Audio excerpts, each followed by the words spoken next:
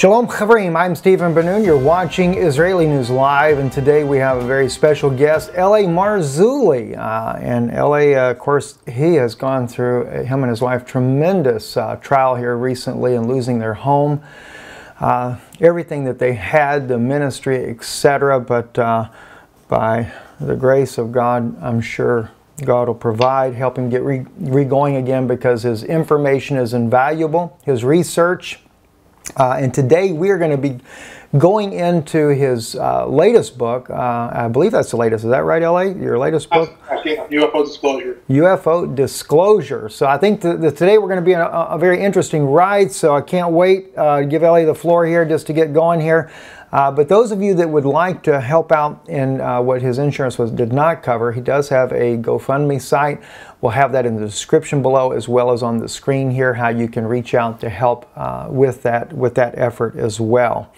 L.A., thank you for coming, and if you can just share with us how people can contact you. First of all, I know we normally do it at the end, but I also find sometimes that you get to the end and people have already turned off the video and don't get to catch all that. Yeah, and first of all, thanks for having me on. Really appreciate it. But you can go to lamarxulli.net, lamarxulli.net. Our GoFundMe page is up there. And I just want to thank those who have contributed in this incredible time of duress and displacement. It's very strange. I've lived there since 1978, so it was home. Wow. We took I brought my bride back to the place. We brought our children back from the hospital and raised them there. And with a lot of improvements I did with these two hands. So, you know, I can't really recreate it. It would take 2 to 3 years to get a building permit, another 1.5 years to build. So we're looking at 4 years. I'd be 72 years old then. And I just feel like my focus should be on making films, writing books, doing the research. And getting a permit in Los Angeles County is, you know, it's a monumental task. And we've heard all sorts of horror stories, and I don't have the heart for it, to be honest with you. And on top of all, that's all the flesh. But the spirit, I think, honestly, is leading us out of California to more than likely Oklahoma City, near Gary Stearman and Bob Ulrich. I'm in touch with Bob pretty much every day anyway, and Gary and I chat every couple of weeks or whatever. So we're actually looking at houses there and ready to relocate. California pays the highest taxes in the country, state taxes. It's obviously liberal till the cows come home. They've ruined the state, in my opinion. Sanctuary cities, influx of illegal aliens. That has impacted everything, every aspect. MS-13 in LA proper. It's unbelievable. People have no idea what it's like. You can't go anywhere on the weekends on Pacific Coast Highway in the summertime because it's just bumper-to-bumper traffic. 101 freeway, it's hellacious. So, you know, there's a lot I love about the state. I love the climate, and that's what lured me here. I love the mild winters. I love running on the ocean, or, you know, next to the ocean. And all that is wonderful, but it's like this now. And now with the house being lost, we are going to relocate. So lamarxulli.net, lamarxulli.net will take you right to our website. Books are there, new DVDs out on the Mound Builders, and of course the GoFundMe page. And thanks for those of you who are going to do that in advance. Thank you, thank you.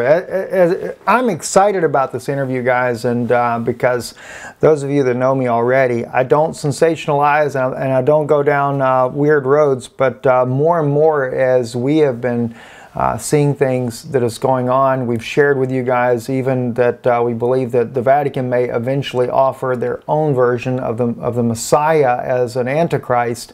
I believe may end up being as they would say, an alien, a devil, a Nephilim. And so as we have ventured into this, seeing the different scriptures, things that apply even in the book of Jude, you can find it even in Peter's writings in the Bible, let alone from the book of Enoch and other sources that we look at. There's definitely something very serious going on, and L.A. Marxulli, I was watching when he did his disclosure video on the UFOs, showing Sean Hannity, and how Sean Hannity was one of the few that was willing to address the situation. And unfortunately, the world, especially the ministers and all these churches that have the largest audiences to reach the masses, as L.A. pointed out in his own video there, They're not doing it. And I can tell you something, guys, and I haven't said this to you as of yet, but I'm going to say it because I'm here with LA right now and give him the floor. But the intelligence friends that I have in Israel recently wrote me and they said, Steve, he says, you know, look, the ones that are really controlling the whole world right now are those with the 9,000 IQ. Let your imagination do the wondering. LA, please take it away. Let's discuss what you have written about, and so people can get a foothold of what's really going on. Well, again, thanks for having me on. But you know, it's basically a year ago, pretty much right now, 1 year ago, 2017 in December, on the Tucker Carlson show. And you know, Tucker Carlson is a lot of different guests on from all different persuasions, left, right, in between, whatever. And he started off and says, you know, UFOs used to be thought of as, or designated to the tinfoil hat brigade conspiracy people. Maybe that shouldn't be so. And then that was his introduction. And then he says, Commander David Fravor is a former F-18 pilot who had an encounter. So he brings on Fravor, so it's Tucker Carlson here and Commander Fravor, 2 screens, but then it shifts to 3 screens. Why Fravor is talking about an encounter that he had in, I think it was 2005, right around in there. So it's been a while. And he's flying, and he has contact with, can only be described as a UFO. I mean, visual contact, and he gets it on radar and films the thing. So it's Tucker Carlson here, Commander Fravor there, and right next to Fravor is what was at one time classified footage of the UFO. So they're talking, and the interview lasts typical 5 minutes on Tucker Carlson. You know, the American people have a very short attention span. Click, quick, I'm getting bored, quick. So, you know, and this was riveting because Tucker Carlson said, well, where do you think this thing is from? What do you think this was? And Fravor looks right at the camera and says, from another world. That's disclosure. And yes. What people don't realize is how does someone like Commander David Fravor wind up on Tucker Carlson's show in the first place? This guy doesn't have a book, doesn't have a blog, doesn't have a video to sell. I mean, he's essentially a non-entity. No one knows who Commander David Fravor is, with all due respect. They do now because he was on Tucker Carlson's show. But before that, he wasn't, you know, he was just this non-entity that comes on, you know, probably has a great service record, F-18 pilot, you know, smart guy, had the gift of gab, wasn't camera shy, looked good on camera, and he articulated what he saw. So he was probably handpicked, at least at some level, to break this. The question is, and I drilled down into this in the book and also when I'm speaking publicly, who calls up the producers of Tucker Carlson and says, hey, we want this guy on Fox News primetime, because that's what Tucker is, primetime, to talk about UFO disclosure. And I was flabbergasted when I saw this, speechless. I went, oh my gosh, talking to my wife, Peggy, this is disclosure. It just happened. It's not soft disclosure. This is disclosure. I mean, this is an F-18 pilot with classified film, now declassified, on, you know, it's not on George Norrie's Coast to Coast. It's on Fox News, Tucker Carlson. And I figured my phone would blow up, my email would blow up, flatline. I had one email from a pastor, did you see this? So from that came the quote, the church, the modern church, has a morbid propensity toward ambivalence in regard to the UFO phenomenon. And frankly, it does. It doesn't care. And yet this is the coming great deception, because this, you see, it's complex, and it gets into what the neo-Darwinists are looking at. But Darwinism, classic Darwinism, states that all this just kind of evolved over billions of years randomly. The neo-Darwinists, now that with Watson and Crick's discovery of a deoxyribonucleic acid, a double helix of life, the DNA molecular structure, neo-Darwinists realize that not so fast, that this just didn't happen by chance. There has to be a designer someplace. Even when Ben Stein sits down with one of the premier evolutionist Darwinists of our time and says, you know, how do you think it happened? And Richard Dawkins says, well, it could have happened something like this. And basically what he's saying, the neo-Darwinists believe, that somewhere out there in a galaxy far, far away, a race of highly evolved extraterrestrials must have created us somehow and then seeded it through the galaxies. It found a place on Earth and everything. In other words, we were seeded here by extraterrestrials. That's what the neo-Darwinists are looking for, and that's what they will embrace. So when they show up, and they're already here. I mean, they're already integrating with our intelligence communities and everything else. I mean, I firmly believe that. The presidents are always kept in the dark because they're not needed to be in the loop. Does the Vatican know? More than likely. But this all ties back into the idea that when they do show up, that's an ultimate game changer. And the $64,000 question is the church still here? And we can argue about that till the cows come home. We won't know. All I know is that from that December interview on Tucker Carlson with David Fravor until now, about every 2 to 4 weeks on Tucker Carlson, there's been another person come on talking about the UFO phenomenon. All different people, from Nick Pope to Leslie Keane rather. These are people that maybe your listeners don't know, but these are all people that are plugged into the UFO community, have been researching it for decades. So it's they spill the beans. The church dithers and is asleep. Well, you know, the thing is, LA, is they're grooming the people. They're grooming them and getting them ready for what's coming, what they know very well is coming. And that kind of reminds me of when Barry Chamish, he had written about the giants already being here as well.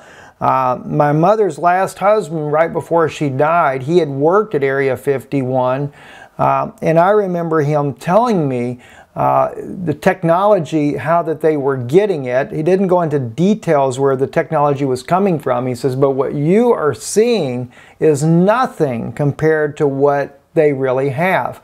And we actually, my wife interviewed Harold Kautzvilla, the German scientist that had disclosed to us, and I've actually never said this before on Israeli News Live, but he told us how that they were trying to get him involved in different projects, including the CERN project, and he talked about the demonic side of this, how this is opening a portal from another world. He spoke about how that when he was not willing to go along with it because he's concerned about just how demonic this is, they took him and he actually met alien entities that they were working with. And then he shared with us, and this is something we've actually never even published. There's part of the interview we never published because he asked us not to publish certain aspects for his own safety. But I can tell you, besides meeting those, he spoke to us about the different governments and different alien entities working with different governments on the planet. And this is one reason why there's infighting amongst themselves over who's going to control what, according to what he shared with us. Go ahead, L.A. We had a whistleblower in our film, actually two whistleblowers in the film, in their own words, UFOs are real. And that's, of course, a shameless plug, but it's available on the website. It's an hour and 37 minutes long. And everybody in the film is a born-again, spirit-filled Christian that, guess what, has had encounters of the first, second, third, and fourth kind. This man had been taken, was being groomed, high IQ, and was being groomed and by the brass.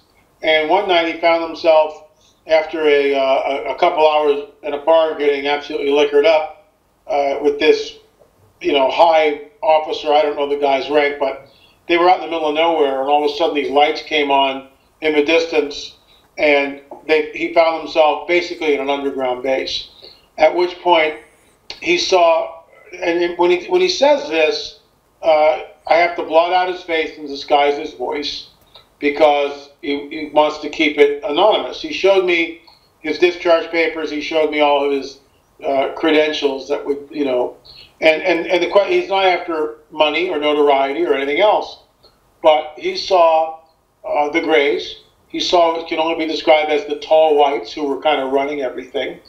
And military servicemen were working side by side.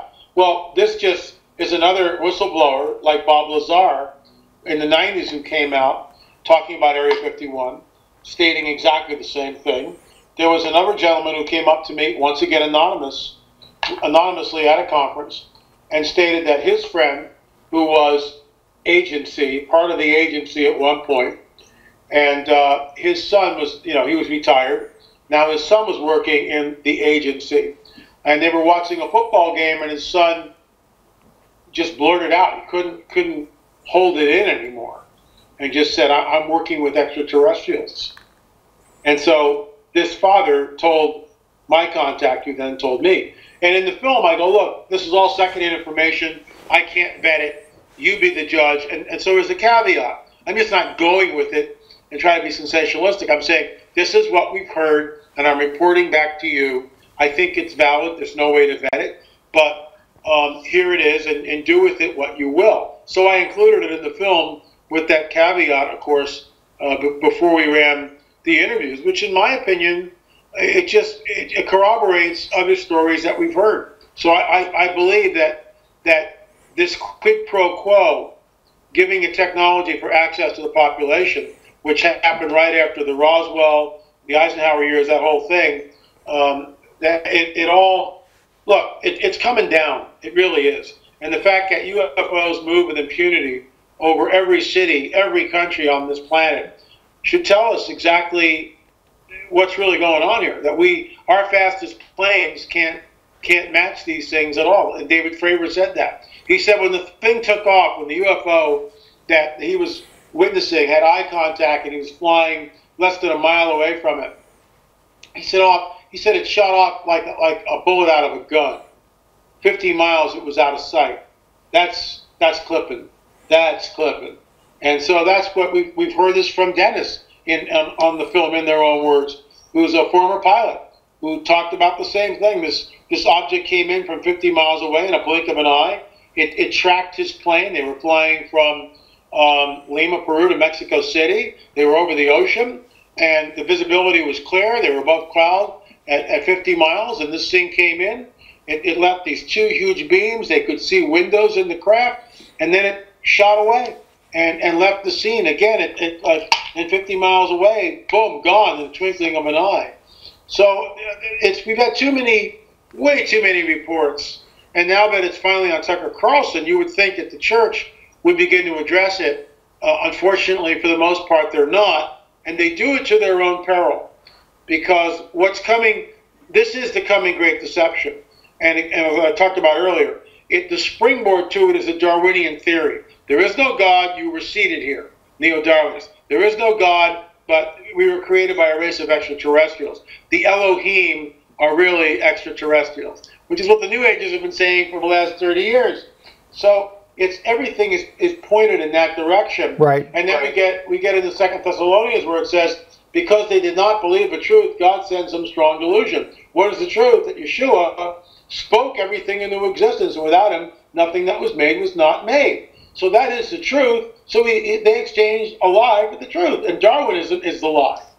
That's exactly right. And the odd thing is, a lot of when you're saying this, one thing I think that might hit home for people as well is a good friend of mine, Gary Lowry. He actually spoke. He shared with me a lot about being abducted by aliens. But the one thing that always stood out in his testimony was, Gary said that when he was there, he said he was abducted more than once, but the first time he could never recall it. He said his daughter actually, who was very small, could tell vividly details about these gray-looking, hideous-looking individuals that had taken them from their home.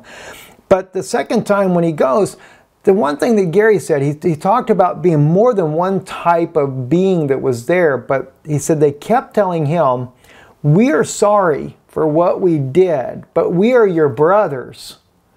And Gary said the only thing you could figure is that they're repenting to him for the fallen angels cohabitating with the women on the earth.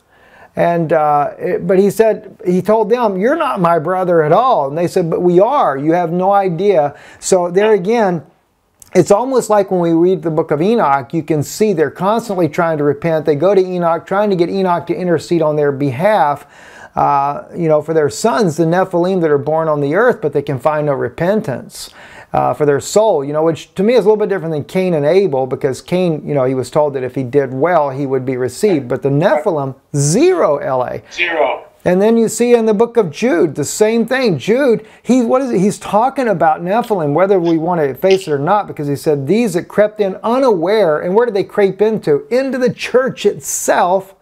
He said they crept in unaware. These men who were foreordained to this condemnation, which clearly goes back to the Nephilim, the lineage of the Nephilim. So maybe that's one reason why LA we're not seeing this coming from pulpits and stuff. Maybe there's just too much infiltration. What's your thought? You know, there's always been infiltration in the church. I just think that many pastors, unfortunately, are never trained in spiritual warfare. Many pastors have no idea of Genesis 3:15, which in my opinion sets up the rest of the show. Without Genesis 3:15, an understanding of it, when you get to Genesis 6, you're clueless. When you get to when you get to Tower of Babel and Nimrod, you don't understand what's going on there and why the judgment isn't the same, why it's slightly altered. Then when we get to Abraham and the 5 kings, what's going on with that? Finally, Sodom and Gomorrah. What's happening with all that? Abraham is tapped out. From your seed will become the Messiah. We know that. Then when we finally get to the Promised Land, or when Yeshua, and of course I believe it's the pre-incarnate Christ, Messiah, when the Anointed One tells Abraham, hey, you're going to be a great nation, and from you all the nations of the earth will be blessed, but you're going to go down to Egypt for 400 years until the sin of the Amorites comes into its fullness. What are we looking at there? And of course, what we realize is the Amorites are a Nephilim tribe, and this is what people don't, and this is exactly the scripture that Richard Dawkins points to, that the God of the Old Testament is a genocidal, homicidal, maniacal, crazed individual that calls for the slaughter of men, women, and children. And he's right, unless you plug in the Nephilim, because what's in the Promised Land are Nephilim tribes. And I wrote about this in the Cosmic Chess Match. It's move, counter move, move, counter move. There's a reason why they're there. They know that Father, Yehovah wants that land. They know that. So they position their forces. I mean, it's strategy. We're in a cosmic war, a cosmic chess match. And so what's the mandate? Go out and slay them all, men, women, and children, animals, everything, because everything is corrupted. The seed is corrupted. And what's amazing is at Jericho, when the walls go down, and remember, the Israelites aren't doing squat, except blowing trumpets, blowing the shofar. They're not doing anything. When they see that, when the Nephilim that are behind those walls, when they see that, they know the jig's up. They know this is the real God, and word gets out real quick. And this, of course, leads to the diaspora of the Nephilim tribes, where they scatter all over the earth and continue to work their mischief, including what's all over the Americas, which is why we did the Mysterious Mound Builders film. But yeah, I mean, it's very complex. Genesis 3, all that to get back to Genesis 3:15. Serpent, the Nakash, the shining one, is in the garden. Adam and Eve are over here. And, the serpent, what amazes me, and of course it's a 3-hour study, Eve is talking to this thing. She's not afraid of it. She's talking to it. Right. There's a relationship there. And slowly he leads her. It's just not, I don't believe it's a one visit. I believe it's a visit that happened over weeks, months, perhaps years.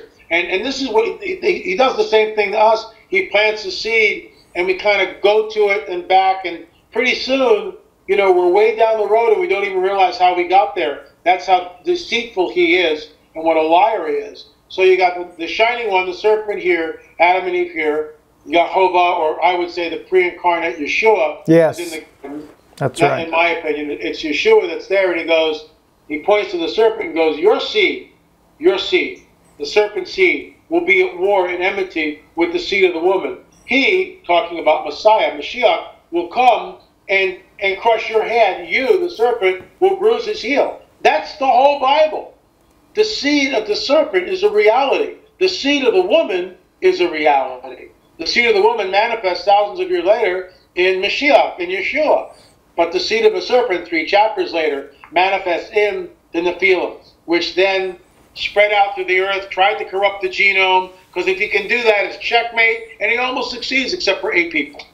Well, I have to tell you, LA, I had for the longest time thought nobody else ever had caught the part about the deaths of the Nephilim, because that was an argument I had made that to many people that were always saying that, oh wow, gosh, you know, you can't, you know, God is this murderous God. I said, you don't understand. I said, he was dealing with Nephilim when Joshua and Caleb came into the land. Which I'd never saw the part about the Amorites where you were talking about there, how that this was even back in Egypt. Although, when you're dealing with Noph and Taphanes, Noph in the Arabic belief, Noph was the Nephilim as well. So this tribe of Noph is actually these fallen children of the fallen angels. And so I saw that, and I saw that as, Yehovah was saying to us, don't do as they did. They sent their children through the fire to Molech, and it's literally in Hebrew, it's a veil, and I think that's what they had down at Antarctica, is a veil that was there, and this is where they crossed over. That's when they bring these kids back, create this other race, and of course, when he sent them in to kill them, men, women, and children, it's because they're not children of God. They're not from Adam's descendants, which, yes, and I haven't shared this with you guys yet. I'll go into this deeper on another video later, but I'll just share it in here because I'm just really interested in what LA is saying. But just last night, the Holy Spirit revealing to me that the whole issue when Yeshua was saying to the Pharisees, you of your father the devil, his work shall do. And they say, what?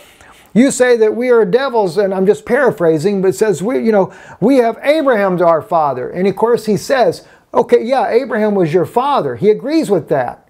All right? But why did he say that they were their father, the devil? They were Nephilim. And I think this is why even to this day, or in modern days, the Israel has changed the law, even in the right of return, that you can only return if your mother is a Jew. Now, because it used to never be that way. That's not biblical. I mean, I believe you're a Jew whether it's your mother or father. I'm not against that. But I think the reason they're doing that is because the way they brought this demonic race in and continue to bring it in is through the rape of true Israelite women to bring forth that Nephilim race. And therefore, that's what gives them a title to hold as Jews. So anyway, LA, that's a bombshell. So we'll see how well I do with that. Continue on. Continue on. Well, I mean, the whole idea of this UFO disclosure, I copied from another book, which I had written, an interview that I did. And so that's cobbled into that because I thought the interview was like really pertinent as to what's going on with abductions. And one of the reasons why I wrote the book, not only was Tucker Carlson, but because we kept hearing from Christians who were being abducted, being taken, and were saying in Jesus' name stop, wasn't stopping it. And this next part of our little chat here will be very troubling to some people, but I spoke about this at the last few conferences of the year when I was talking about the new book. And while it's very troubling, I think it's reality.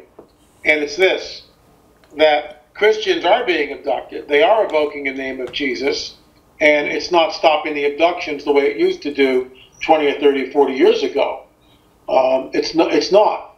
Some Christians are getting a slight victory, but there are testimonies in the book. I'll just give you a couple of them. A woman is riding in a car with a friend.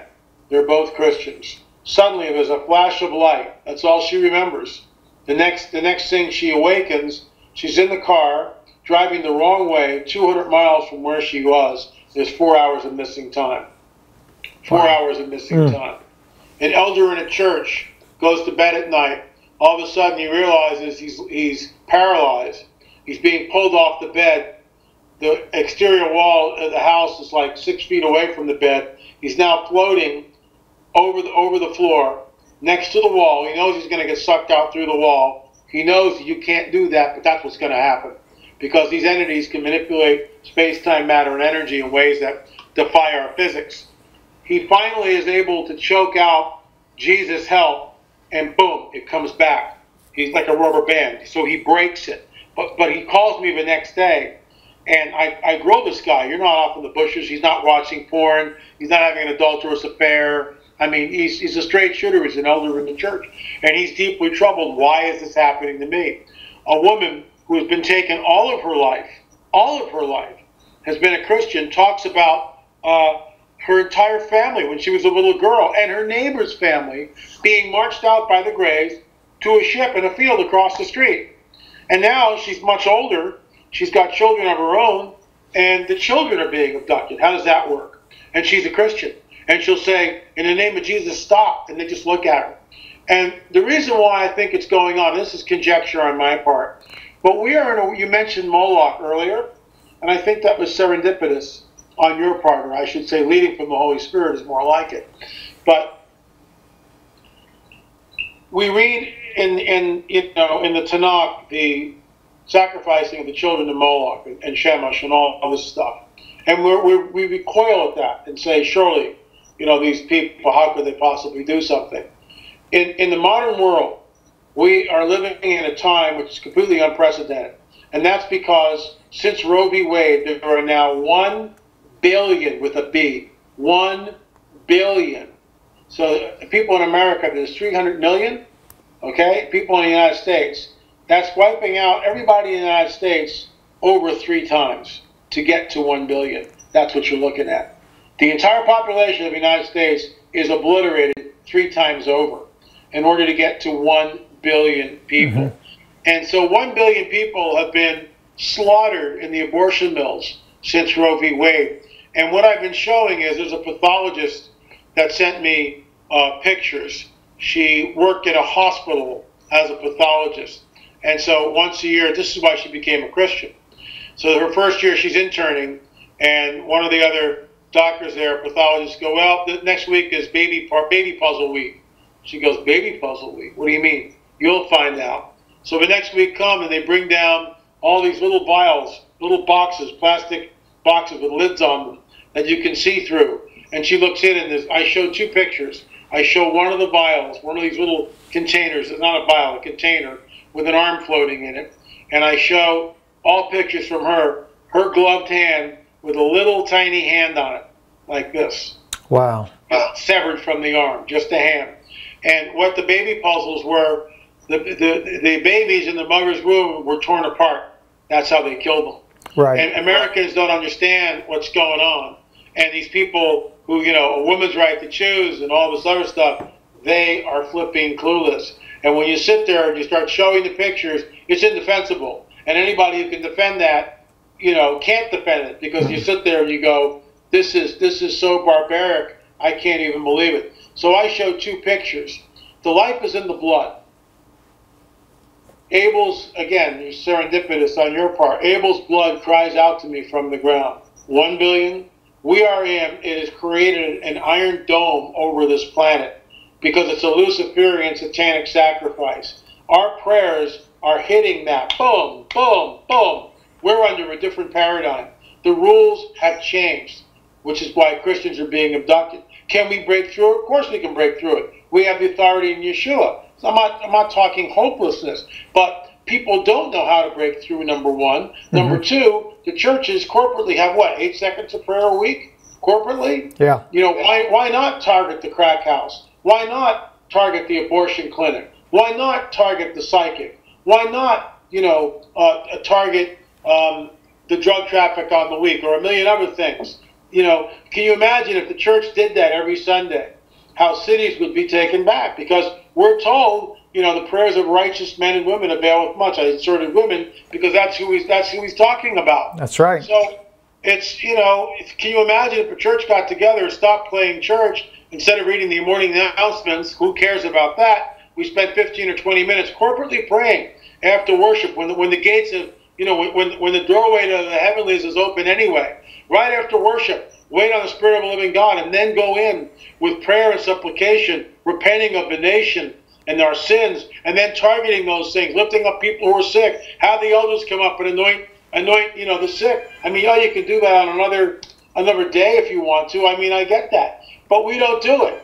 And that's why the church is anemic, and that's why my people perish for lack of knowledge, in my opinion. You know that there couldn't have been a better way to express this, LA, because this is where the problem is. We have gone away completely from prayer life, and this is why the church is in such a tremendous shape that it is. And as you mentioned, the babies that are being murdered, even Israel. Think of this. I mean, I've always said to people, I shouldn't say always, I used to be more pro-Zionist, unfortunately, but by the grace of God, He opened my eyes, you know, that if you're going to stand with Israel, stand with those that are believing in Yeshua in Israel, because they're the ones that are persecuted like it was 2,000 years ago. And yet the secular government, we keep cheering the secular government of Israel on right now, but people forget. We've now had 17 gay parades in the streets of Jerusalem. We have changed the abortion law in Israel to match that of the Talmud, which allows the abortion of a 9-month child in the womb up to the last day. You know, it reminds me, LA, of even during the Holocaust, you know, the biggest perpetrator of the death of our own people were the elite Zionist Jews that were going to create the state, when they said, it was Weissman at the Kastner trial states, well, we had to turn a deaf ear because we needed human sacrifices in order to stay at the table when they divide the rest of the world up. I mean, this is the demonic side of what's going on. And the government of Israel, although there may be some decent people in there, we're just as secular. We're doing no different than the United States government is doing, you know, slaughtering these kids. And it kind of goes back, LA, to the vision that I had. And I don't know if I've ever even shared this with, I think maybe I did share one part of this one time.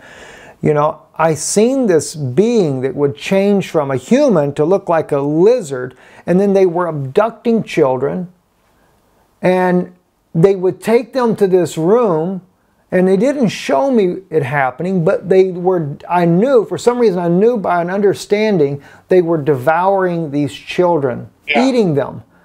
And then we wonder about all the, you know, besides the abortion, which I felt like the abortion, when it came in back in the, what was it, late 60s or something like that, when they made it legalized, this was a type of the same thing in the days of Moses, in the days of Yeshua, when the government went after the children, trying to stop the anointed from coming forth, the word from coming forth.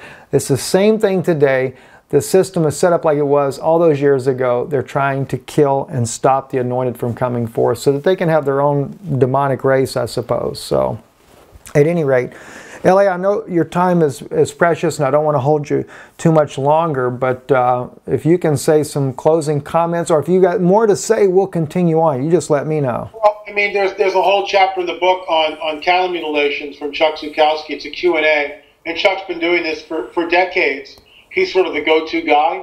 Linda Moulton Howe's another one that put it on the map. But, you know, Chuck's in the field, and that's why I chose him. And he was gracious enough to discuss it openly and write about it. This has been going on for decades. Cattle are taken. They are mutilated. Sex organs are cored out. Ovum is taken. Eyeballs are taken out, excised with surgical precision. It is a strange harvest, to use Linda Moulton Howe's words. And it's ongoing, and it continues even today. Something is going on, and it's not good. And the American people, the church, needs to understand that this is the coming great deception. And that's why I talk about it in the book, UFO Disclosure, the 70-year-old cover-up exposed. We also talk about Roswell in the book, and this is, I have for our colleagues who disagree with me on this, that Roswell was a weather balloon. Look, I've got too many witnesses that I talked to that were there. Jesse Marcel Jr., that's as close to the event as you can get. His father came back and showed him the wreckage, and it was not of this world. And to think that his father, who was the 509th Bomber Group's intelligence officer, would somehow mistake wreckage from a downed UFO as a weather balloon, insults the man's intelligence. And so it was a patsy. It was a cover story, the whole deal. I remember talking to a retired Air Force general, and I softened them up with bunch of softball questions for about 15 or 20 minutes. And without changing my cadence or body position, I just said, well, what was it like when you saw the retrieved bodies from the Roswell 1947 crash? This guy's body language went all off the charts. Now that's, that's anecdotal, I get it. But, we had Colonel Hill's testimony in the film, In Their Own Words, UFOs Are Real. And Colonel Hill was OSS and was flown into Roswell. And it was basically a deathbed confession given to Jim and Carol Rankin. Deathbed confession that he handled the wreckage. He saw the wreckage. It was shipped to Wright-Patterson, which corroborates everybody's story. Just one more story from another witness. And deathbed confession, he tried to make contact with these entities. They had 6 fingers, not 5. 6 fingers. They had a one-piece jumpsuit, the big heads, the big black almond eyes. I mean, he saw them. And it was a deathbed confession. And a month later, he passed away. And when he was doing it, he was greatly troubled. When Carolyn and Jim talk about it, he's like, when they asked him, he kind of hung his head like this and let out a deep sigh and sort of committed himself to finally wipe the slate clean. And so he went on the record, and they came on the record. So, look, in my opinion, Roswell was a real deal. It was a cover-up. And that's why I think that maybe one of the next, they did all the soft disclosure on Tucker Carlson, like we talked about at the beginning of the show. So what's next? I mean, they've had a parade of people come on Tucker Carlson continually talking about the so-called extraterrestrial presence. It would not surprise me in the least if they trotted out some retired general, CIA, Pentagon official, whatever, with actual footage from Roswell and spilled the beans there. I mean, that would be huge. You know what the American people would go? It'd be like this, flatline. Flatline, that's right. The community would be jumping up and down. Most people could care less. And the reason for this is we are so anesthetized with Star Wars, with Star Trek, and every other sci-fi movie that when the real thing actually happens, we're desensitized to it. It's not like it was in the 30s with Orson Welles. So the book's available on the website, lamarsulli.net. Arm yourself. Get prepared to what's coming. My gosh, this is a life-changing event. And it's available right on the site. You know, LA, I have to say to you, and this is something I'm really prayerfully looking at, is when Paul talks about putting on the full armor of God. And then he goes in, especially the helmet of salvation. I have a feeling there's more to it than meets the eye. I really do. I think that he was trying to give us a message for what would come in this time that we're living in now. And no doubt what they dealt with then. I mean, this is, UFOs, alien, I mean, you go back to the Egyptian times hieroglyphics, it's all there always. There's something they knew, and I think he was saying a little bit more than what we give credit for. I concur. So, thank you so much, LA, for being on. I appreciate it. LAMarsulli.net, is that right? .net, that's correct. LAMarsulli.net. It's on the screen below as you watch this video. Check it out. And of course, in the description, everything else will be in there for you as well. How to be able to reach out to help LA as far as in this tragedy that happened to his family. And let's hope, though, it's something better for him in the end. So anyway, thank you again, LA, for being on with us here on Israeli News Live. God bless you. God bless you. Shalom, shalom to you all.